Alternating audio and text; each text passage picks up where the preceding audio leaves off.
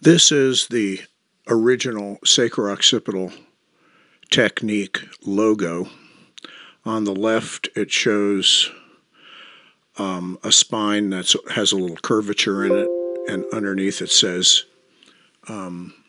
unbalance disease or imbalance disease. And on the right, on the plumb line, which is the straight line going down the middle of this body, it says balance health. This was developed during the time that Desjardins was developing distortion analysis back in the early 1930s, and he called his approach sacro-occipital therapy. He was an osteopath and a chiropractor, so he wasn't necessarily always using the term technique.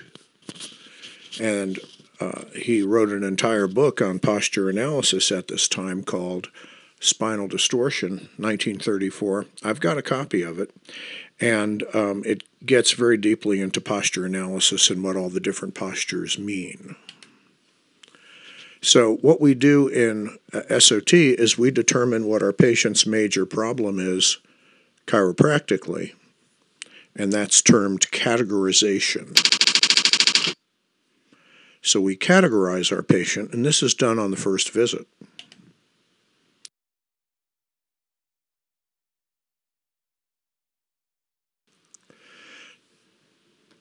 And what the category of the patient tells you is the big picture. So in this photograph, you're not really getting the big picture. You see a truck that's a little messed up. It drove off the road, I guess, and the people are pretty upset. But it could have been a lot worse, because there's the truck, and if it had gone over this hill, which is the category, wow, there's a big picture there, right? So that's what a category is. It's stepping away from the individual subluxation that you find on a patient and seeing the whole body as a category of dysfunction. All chiropractic analysis systems use different, some method of analysis, of determining where are you going to adjust and how are you going to do it. So we use palpation, static, and motion. And we use observation. We look at the patient, high or low gluteal fold. We look at their posture on a plumb line. Some people use leg checks, some people use muscle testing. We look at x-ray, and we might do some measurements on the film to get the listing, the degree of misalignment. There's energetic approaches to chiropractic analysis that are used in certain techniques, and there's more than just this list.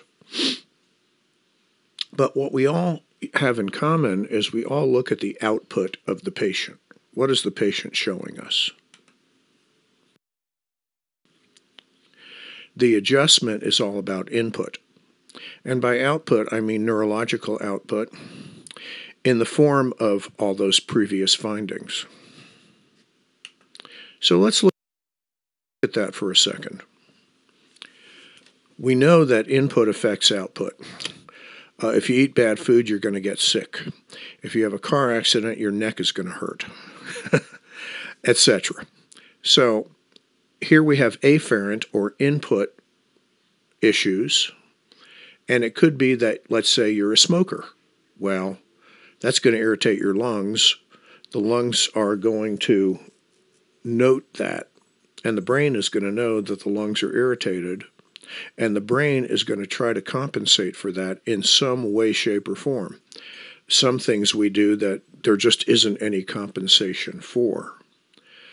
Diet and medication. If your diet is terrible, you're going to feel it. Various medications have various side effects, and you're going to feel the side effects of those medications. Altered mechanics is much more our field of expertise in chiropractic. Let's say you're on a factory assembly line and you repeat the same activity again and again and again and again. Or let's say that your shoes don't fit right and you're walking in them every day. And eventually something's got to give. So we get this bad input. There's going to be an associated output, an efferent output, that's going to affect your body. That efferent output is a form of compensation. So you might say philosophically that the output is innate intelligence, that the brain responds correctly to whatever the input is, and whatever the output is what we find when we analyze our patient. It might be a fixated segment, it might be distorted posture, it might be a short leg, it might be a weak muscle. Now, there are symptoms that go along with this, which is what the patient experiences subjectively. So let's follow this.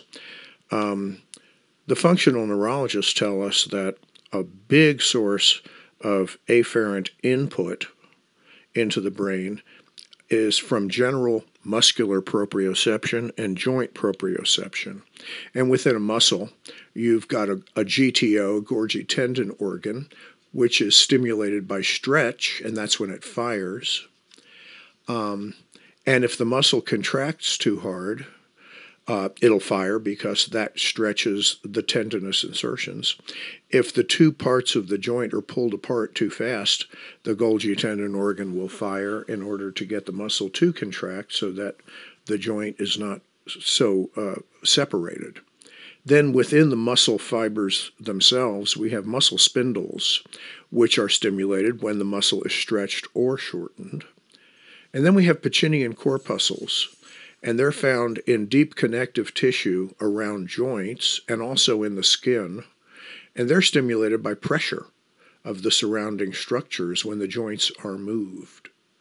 So these are all found certainly within the spine, within all the spinal joints, but also in the extremity joints.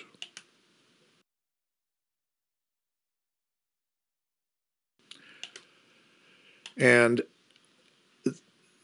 that when those proprioceptors fire, they go into the spinal cord and they go up the cord and they go through the brainstem and through the thalamus, and ultimately they're detected by the cerebral cortex.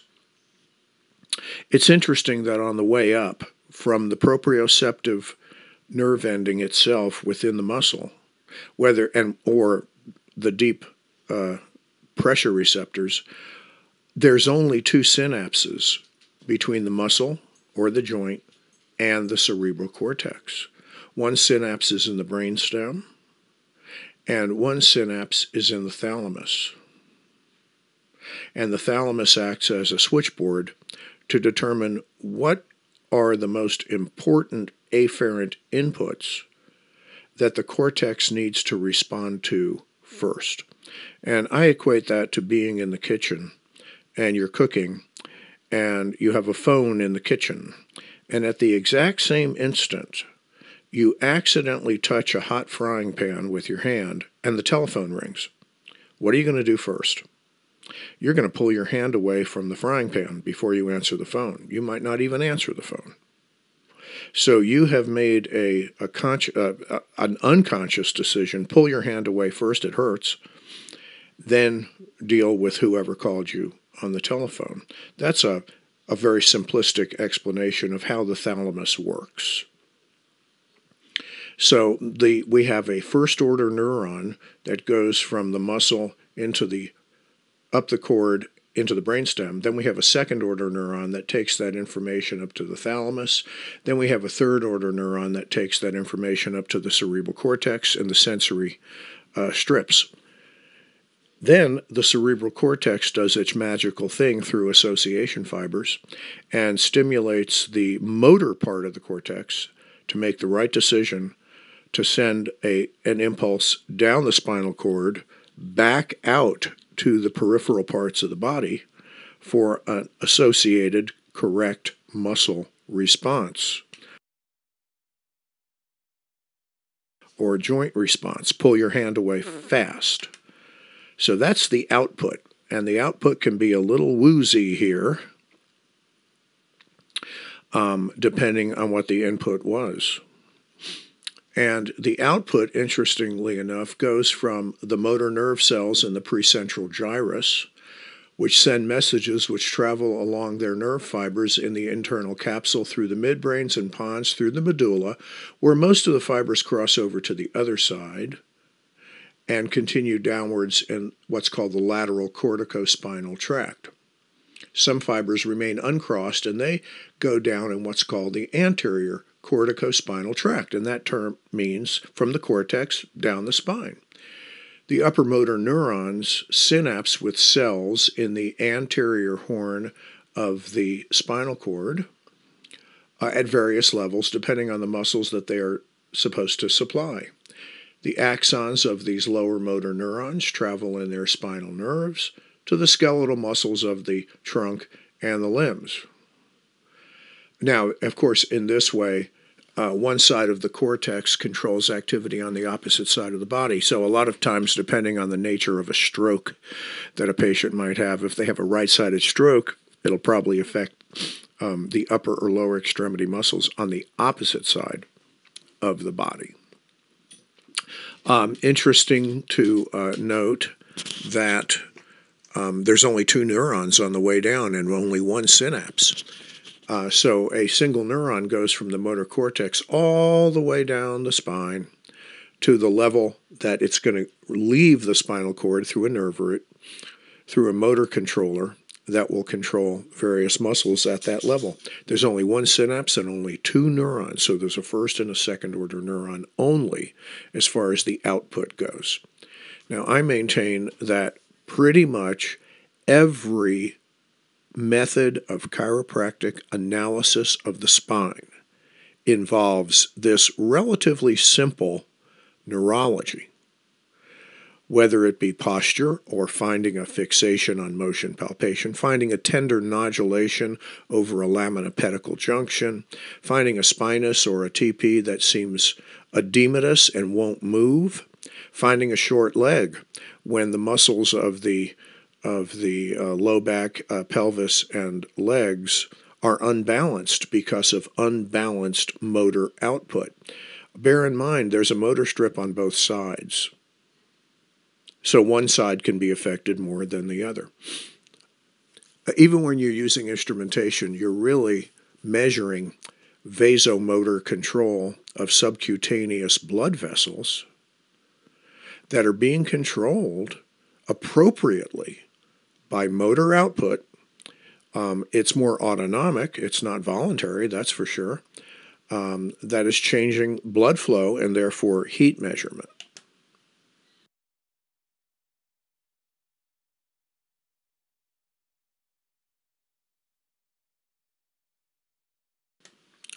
So we have this categorization process in SOT. These are the objective things we look for that are telling us what category a patient is. What's the big picture? What is the nature of that cavern that's right near that subluxation that you found that we're going to deal with in SOT? So we're looking at the output, and we've got distortion, rib head motion, mind language, stress tests, arm faucet test, cervical compaction test, and heel tension test. And these are 7 tests that you can run at the beginning of your care of a patient. And when you do, you'll get certain outcomes that will tell you what's the nature of that big picture, the category of the patient.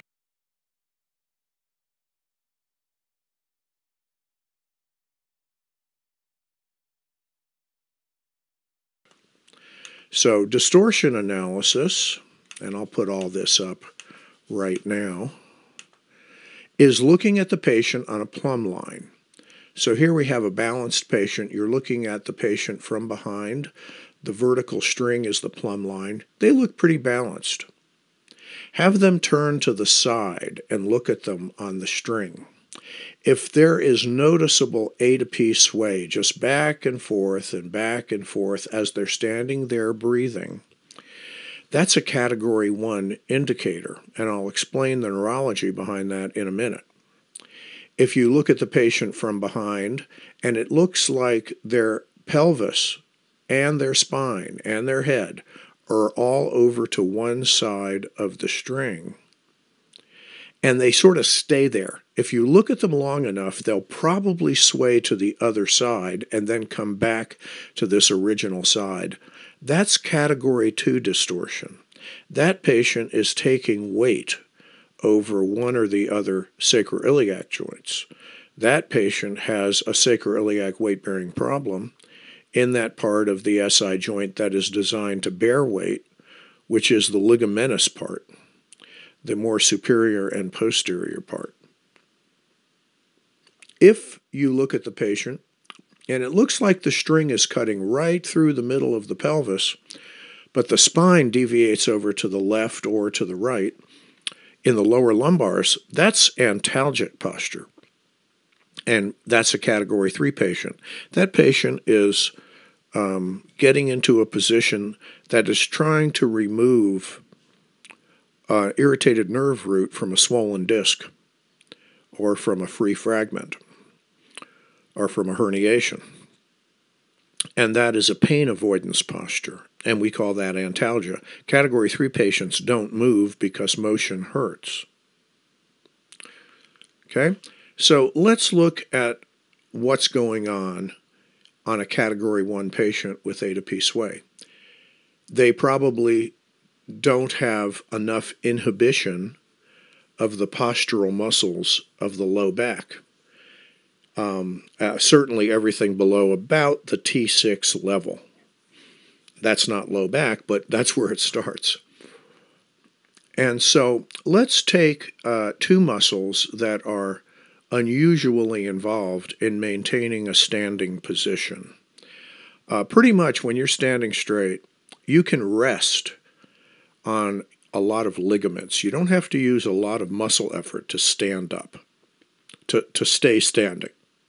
We rest on our anterior longitudinal ligament, and we rest on our knee ligaments, and we rest on our iliofemoral ligaments.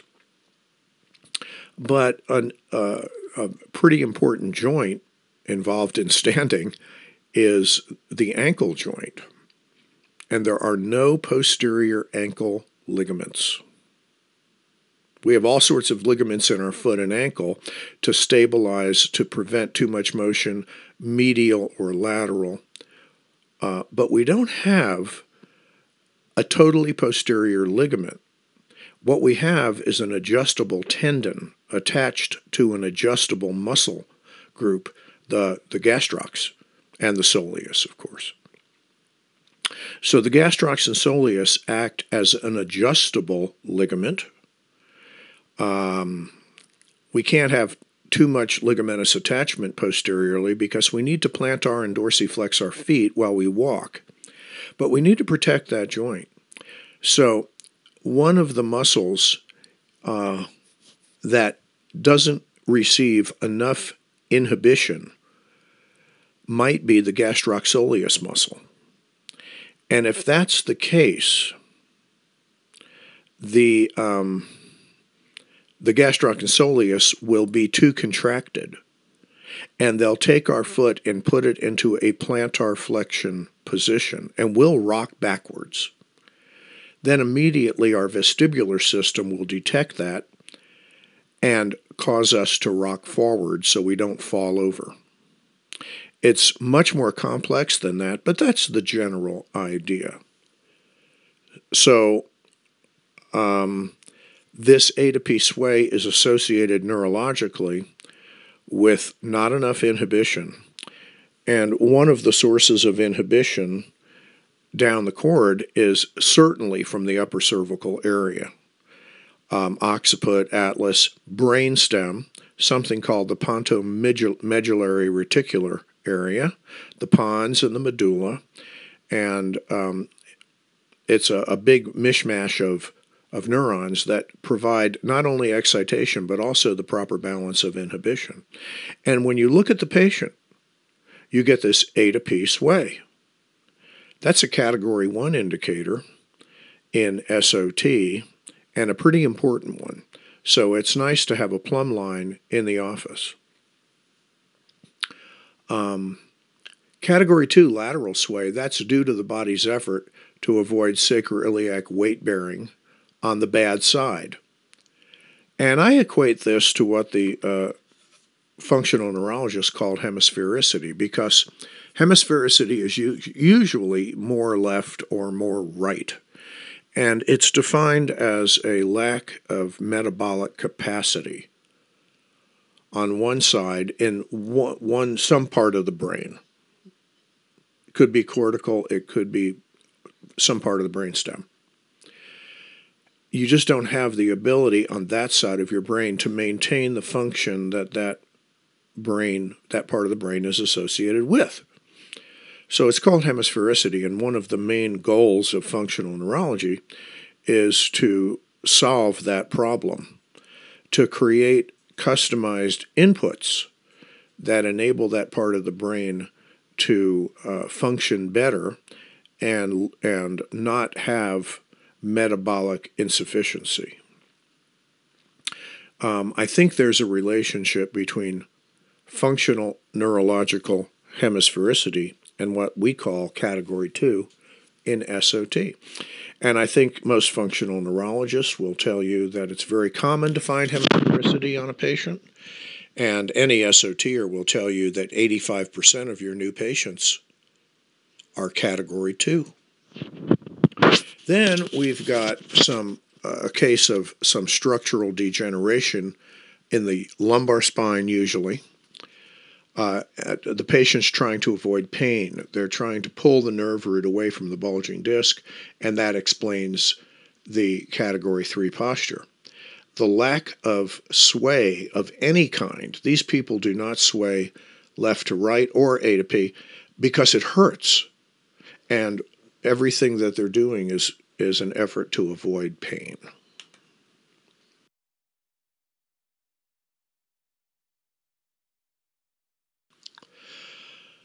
So we look at the patient on a plumb line. Another thing we do is we look at the reaction of muscles attached to the first rib that are responsible for flexion of the head, flexion of the neck down.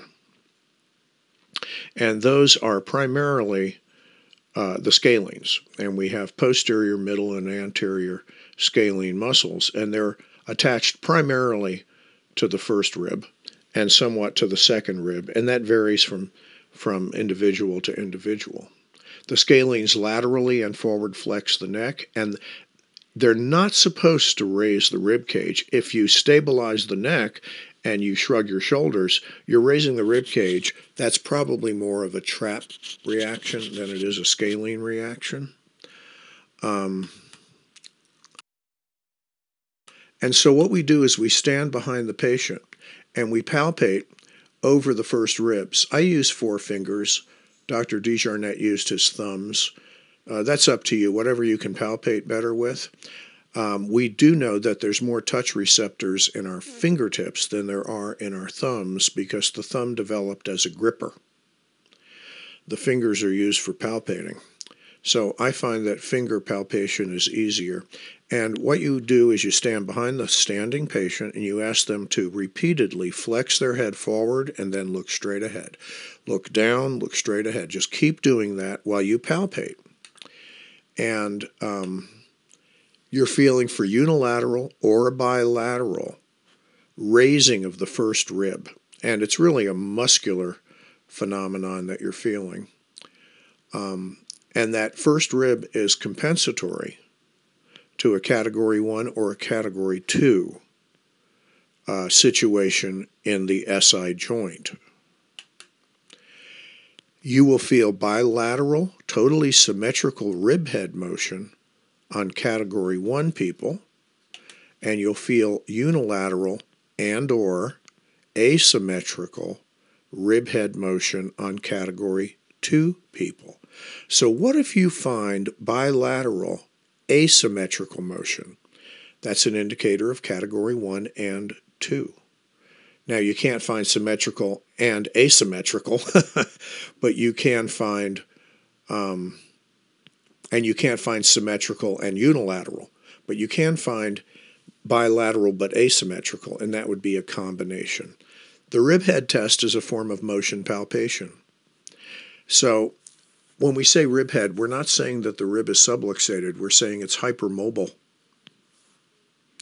When you get a first rib adjustment, what's actually happening in your spine is a decompensation of the cervicals. Usually it's not the first rib head that actually moves. The first rib head should be very, very stable. That first rib is half the length and twice the thickness of the second rib, which is about half the length and twice the thickness of the third rib. Those upper ribs don't move very much. The part of the lung that expands at the apex of the lung at the very top is very small. So you don't need a lot of normal rib head motion in the upper ribs. What you do need is a stable base of support for the scalenes and the neck above, so that the scalenes can have their origin on the first and second ribs, and they are then capable of moving the neck without lifting the shoulders. So if flexion of the neck lifts the first rib, you should assume that it's hypermobile. The first rib T1 or second rib T2 area is hypermobile. The scalenes have been pulling on it long enough for an edema to occur, swelling, and you got a problem. So if you feel it only on one side, the problem in the SI joint is a category 2, and it's on that same side. The scalenes are one of a large group of muscles that compensate on the same side as the SI joint that's unstable. And that may very well may be the side that you feel fixated when you do motion palpation. The fixation is a muscular compensation on that side. That side may be unstable. And we're going to have better tests to tell this a little bit later in this presentation. I love the first rib test. Practice it. See if you can find it on each other, on any willing victim, and you'll be surprised what it tells you about the low back and the category of the patient. There'll also be palpatory pain over that hypermobile first rib near the spine. So notice that also. I don't have category 3 in this picture because there is no rib head motion on a category 3. There's no way for the scalenes to compensate for a category 3. So don't look for rib head motion on a category 3. If you don't feel it and you have a patient with a lot of low back pain, you probably have a category 3 patient.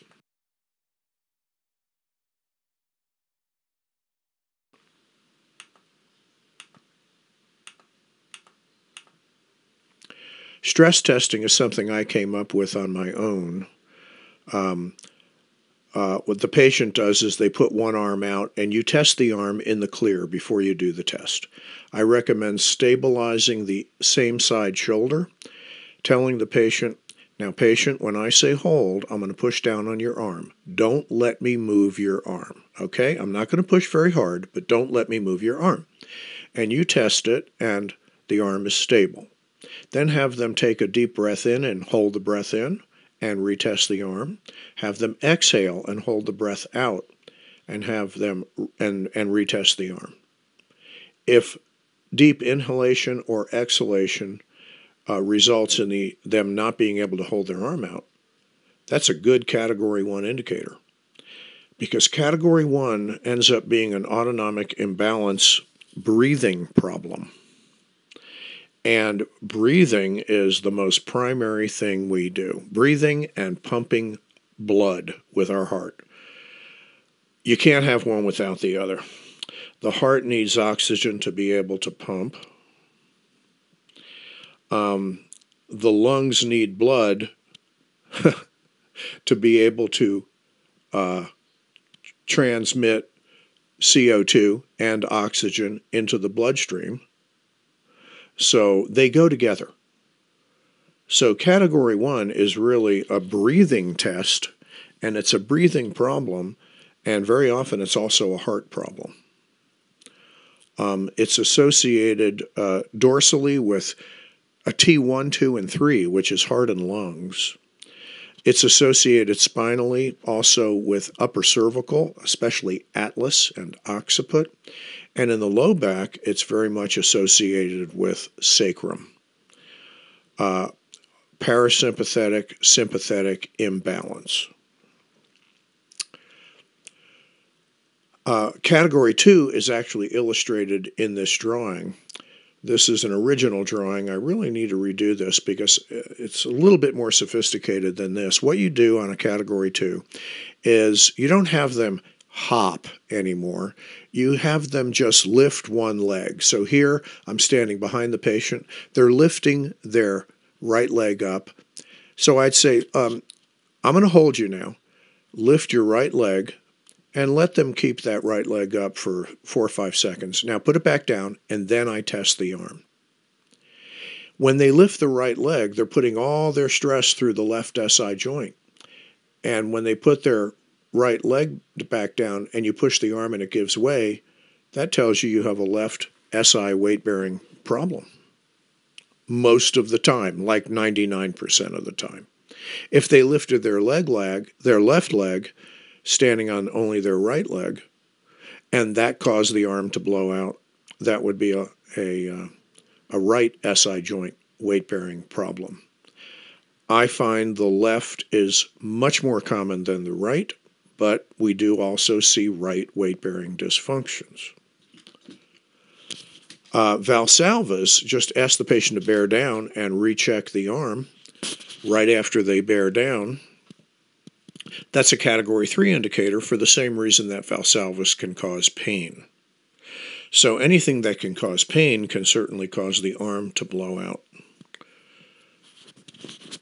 And there's other stress tests. I have the patient come up on the toes to stress out the midline ankle joint, third metatarsal, talus, or tibia. And there's several others. There's a lot of ways you can dream up stress testing for pretty much any joint in the body.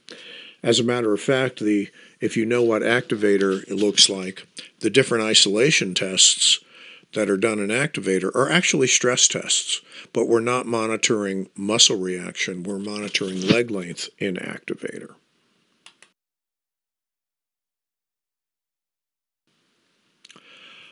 I'm going to let you folks read the research that I've put in this presentation on your own. You are responsible for it on written tests, so make sure that you do read through these blurbs. If you want to look up the original articles, you can do that through the library website. And there's quite a bit of a research regarding muscle testing that is similar to what we do with the stress tests. Mind language is a real interesting mind blower of a test. There are skin reflexes all over the body. You'll see them illustrated on charts like Chapman's reflexes. If you look up on the web, Chapman's reflexes or Bennett's reflexes, acupuncture points. There's tongue reflexes. There's little reflexes on the different parts of the ear. Those are connections between specific parts of the surface of the skin and deeper structures within the body. From a functional neurology point of view, they are considered to exist because of what are called homologous columns. And I really don't know much about homologous columns. I think it's somewhat controversial. You can read up on that if you want to. I would never ask any questions regarding that. But suffice it to say for this simple presentation that there is a reflex associated with Category 1. And when the patient touches it and you, again, try to push the arm down, if they're Category 1, they will not be able to hold their arm. That is the PSIS. So in this picture, I would say to my patient, touch the PSIS on the left, and I would palpate on them to show them where it is. Put the tip of your pointer finger of your left hand right on that spot, please. And when they do, and the arm is out, and I try to push the arm down, I can't. If they were Category 1, I can easily push it down, and they can't resist. And it sort of blows their mind. Why can I not resist your push when I'm touching right here?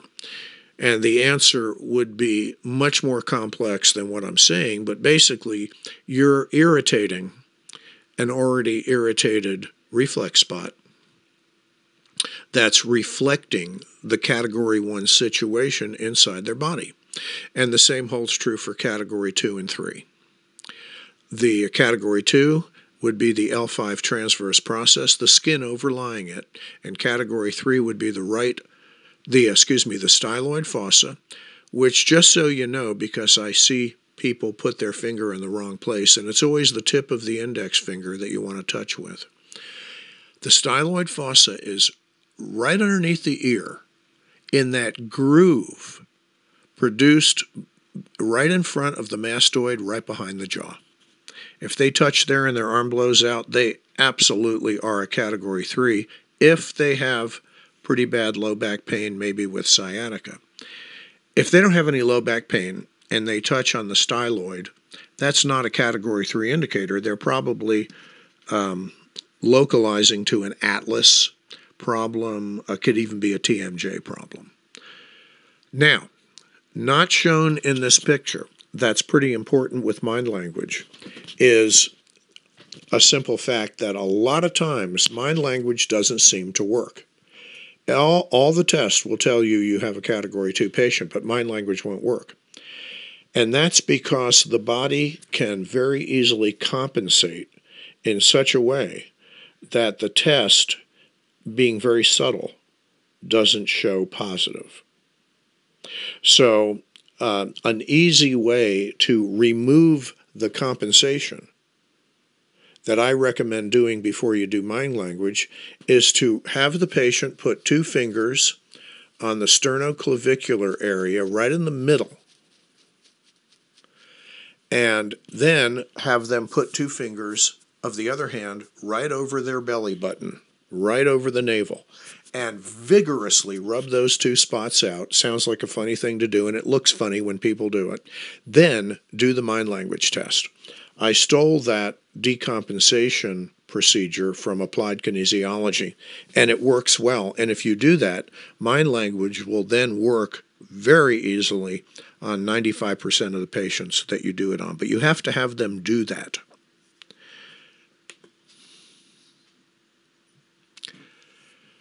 Now, it doesn't matter what side you test, which arm you test, and it doesn't matter what side the patient touches.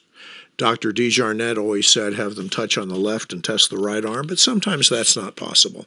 And you should get equal findings regardless of which side they touch on and which arm you push on.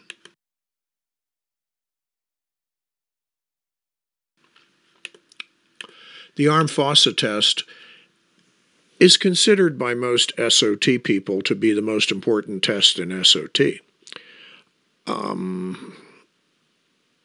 It may be. I don't have the same attitude about it, but it's an important test. It's also used in Thompson, and the way we use it in Thompson is to find the specific segmental contact along the inguinal ligament to perform a supine PI ilium adjustment on a drop table. The way we use it in SOT is we use it to see if a patient is a Category 2.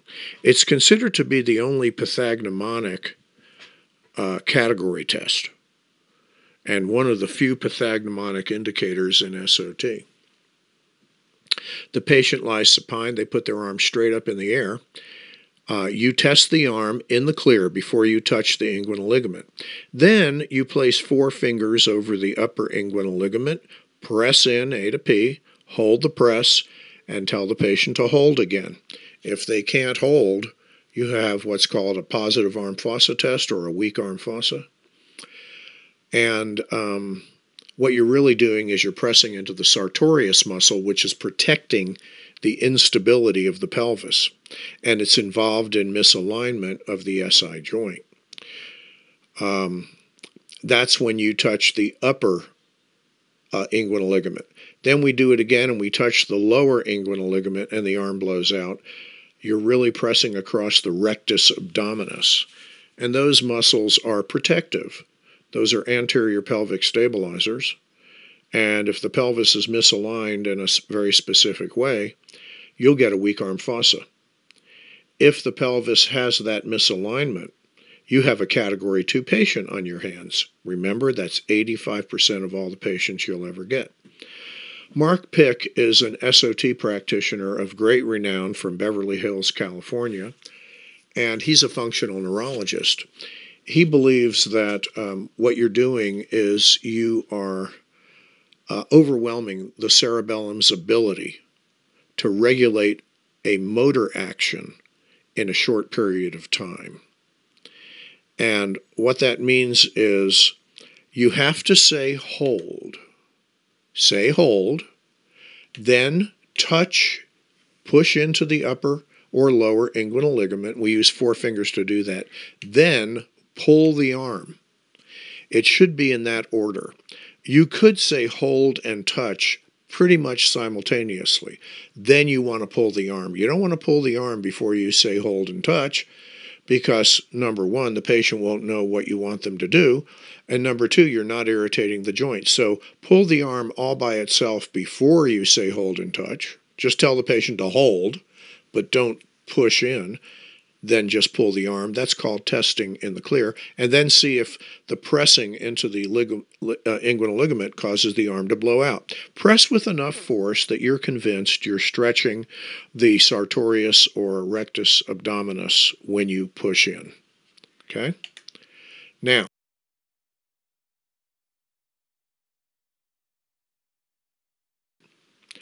Mark Pick, again, provided us with this very beautiful neurological summary of the arm fossa test.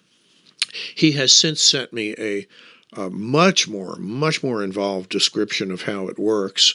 We don't need that for this course, and you don't really need this chart for this course either. But realize from this chart that the patient has to hear you, they have to feel the pull, and they have to feel the press.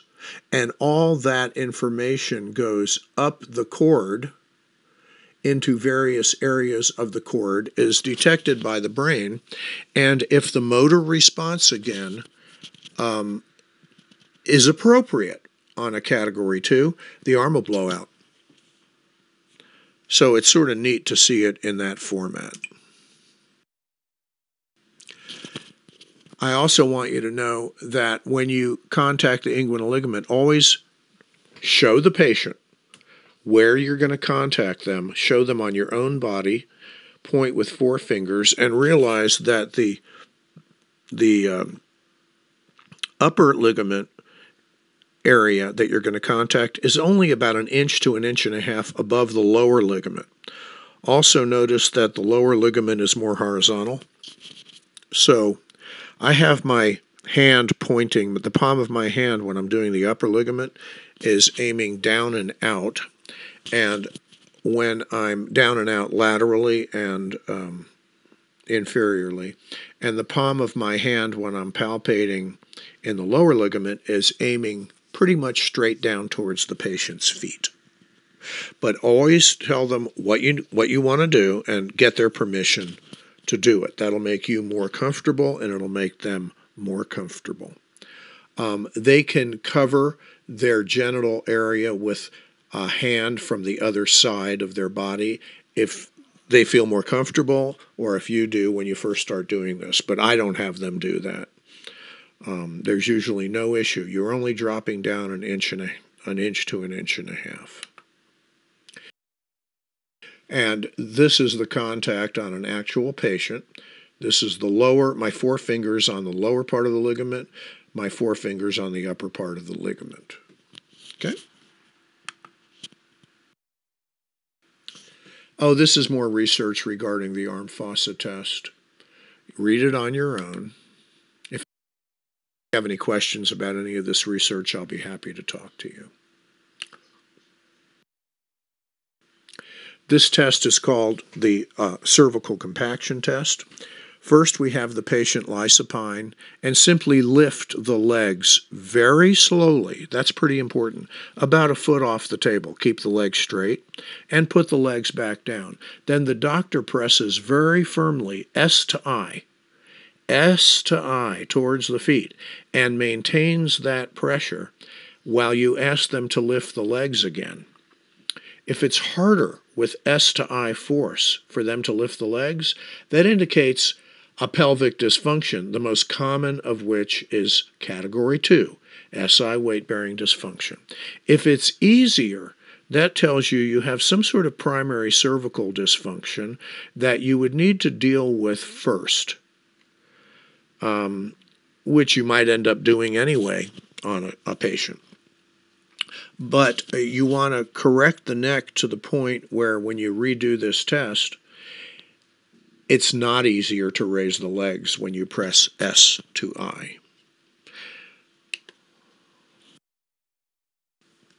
That's called the cervical compaction test. This is a favorite test of mine, heel tension. I'm distracting the calcaneus distally on the prone patient and finding one side being tighter than the other. That is a gastroc that has lost inhibition. It's the same phenomenon as A to P sway, but I'm palpating it. And I'm noticing that very often both sides are tight, but one side's a lot tighter than the other. This is similar to the Thompson technique, palpating for a painful gastroc, for a posterior roctitium or an AS ilium. The prone way is really not the best way to do this move. In the videos, you're going to see a supine way to do it that I like better because the supine way distinguishes between tightness due to some sort of foot or ankle problem and tightness due to real heel tension, real decreased inhibition. The finding of heel tension is a category 1 finding and a sacral finding. If you have a lot of heel tension on a patient and you've adjusted the SI joint, you need to adjust the sacrum. The sacrum needs to be your segmental contact point. There's probably some subluxation of sacrum that has dural implications, and you're not going to affect the dura mater much by adjusting the ilium.